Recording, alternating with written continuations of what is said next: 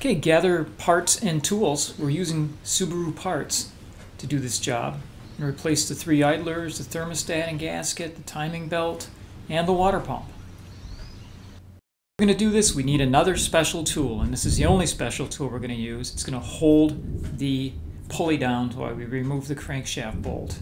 Disconnect the battery first. Okay, but we're going to start by popping the hood here and taking off a couple of guards. Or a guard here and the air intake. And just lift off the panel fasteners. There's 2 for each one. Pull them up a little ways and you can pull them all the way out. It's only like a 1/4 inch is all you lift it. Follow the same procedure on the air intake until you can get that up and out of the way. We need to drain the coolant, and to do that we have to take this engine undercover panel off. A variety of panel fasteners come off. And then we're going to open up this lower radiator hose to drain the coolant. So we're getting in there now with some pliers. Once you get it turned, you should be able to... Out with the old, and there's going to be new put in. Okay, we're taking the fans out of the way.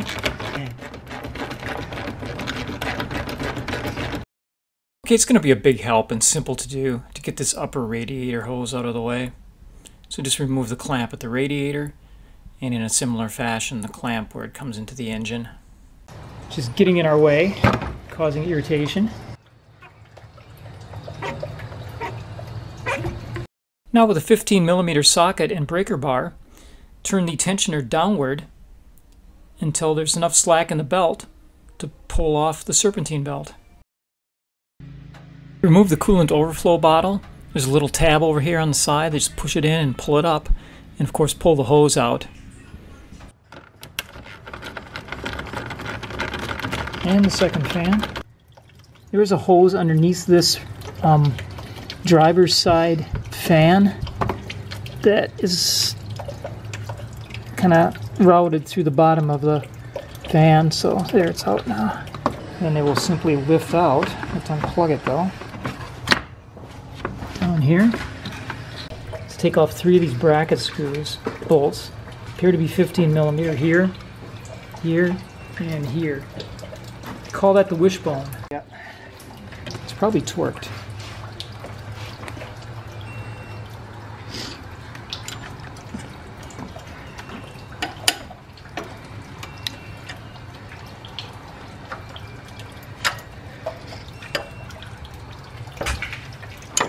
You have 2 of them are simply holding the 2 pieces together.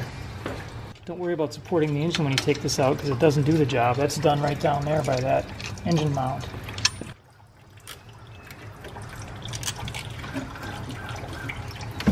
Stubborn. And out it comes. All 3 of these 15mm bolts are the same length. I'll take these 2 electrical connectors and disconnect them here. And there's the tool we're going to use to hold the pulley. It's already been set up with an adapter that'll fit the 4 holes that are in the pulley. Beautiful.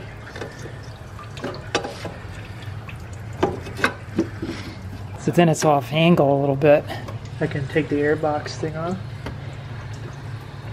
Why don't I do that? Because that's easy enough to do. We're going to take the airbox out of the way so this thing can sit perfect right angle here. Otherwise we have to have somebody out one of us hold it, which could be a challenge. There's a little 10mm there. And there's another one down there.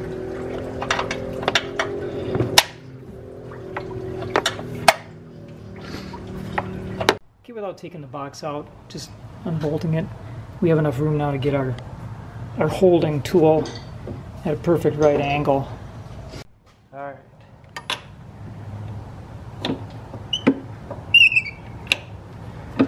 We've got a 24-inch breaker bar now. Yeah, there it is. That's the sound you like to hear.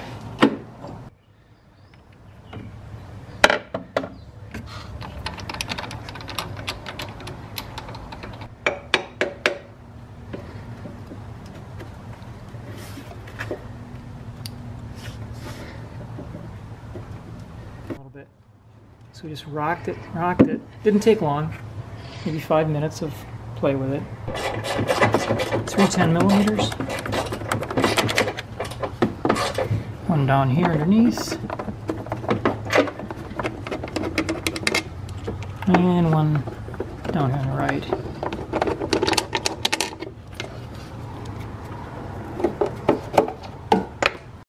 And this larger cover on the passenger side has more bolts. I believe it's 11. Okay, these bolts all have shoulders on. They all seem to be the same so far. That's all of them. Oh, there's one left. And he's got one more.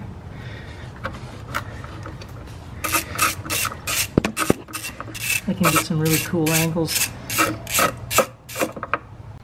Always good to keep everything organized. And there's one way down low down there.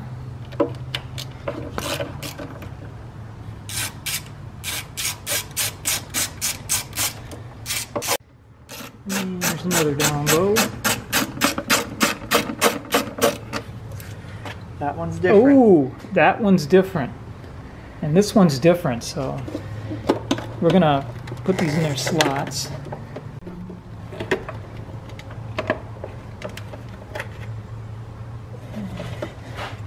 Something is still retaining it. Just to the left of that engine mount, there's one more.